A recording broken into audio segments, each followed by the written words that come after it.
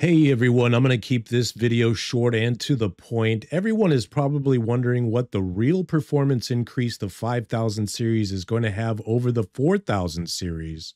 Well, NVIDIA actually laid it out in plain sight in these graphs right here. The far left of each of these tells the tale.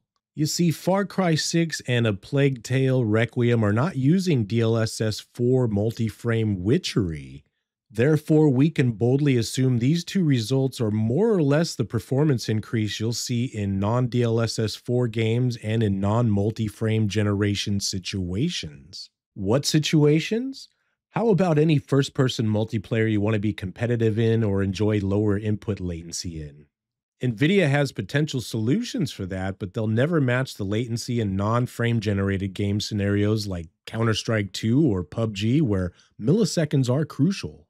So, food for thought before you go running out and pre-ordering one of these cards. Thanks for watching my quick thoughts on this. I love you people.